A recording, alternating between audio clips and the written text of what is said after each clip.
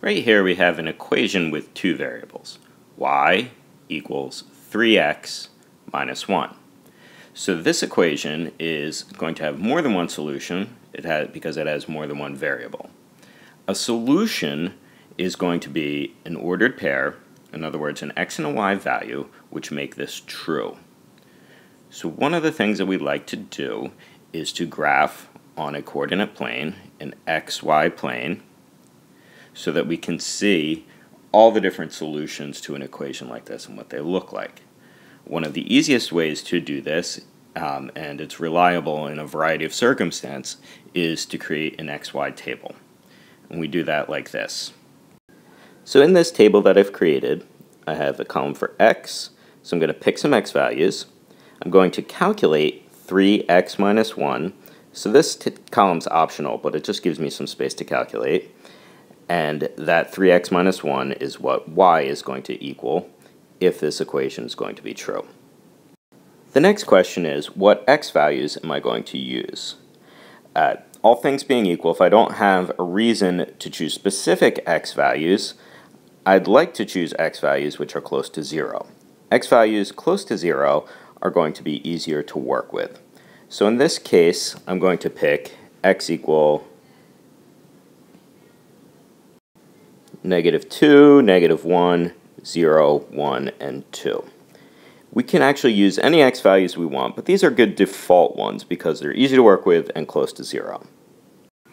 Now I'm going to take each of these x values and plug the x value into 3x minus 1 because y is equal to 3x minus 1. So if I put the x value into here, I can find out what y value goes with a particular x. So when x is -2, 3x minus 1 is going to be 3 times -2 minus 1.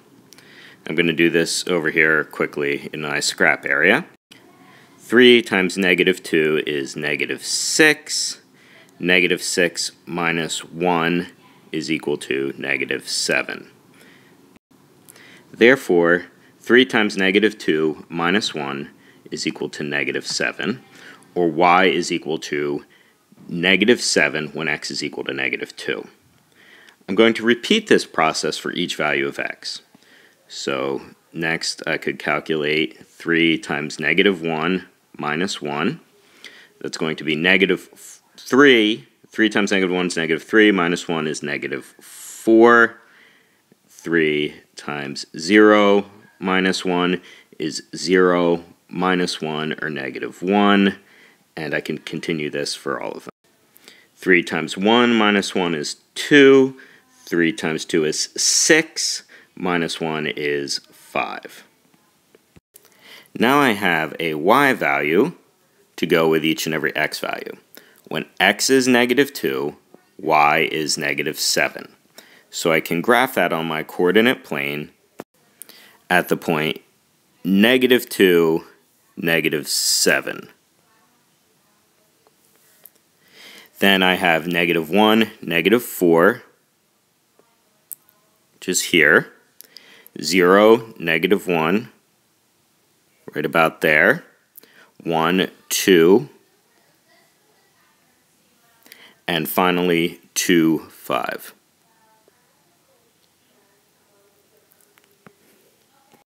So the dots on the graph here represent different solutions to our original equation y equals 3x minus 1. We'll note here that they form basically a straight line, which suggests to us that this is a linear equation. So because it's a linear equation, we can actually connect the dots and make this into a line, which is going to indicate that anything on the line, on this line here, is going to be a solution. I'll do my best to draw a straight line here, but it's might not be too pretty.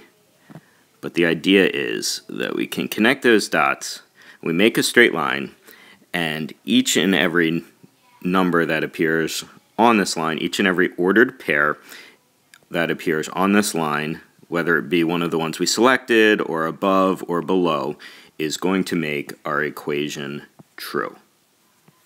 Thank you.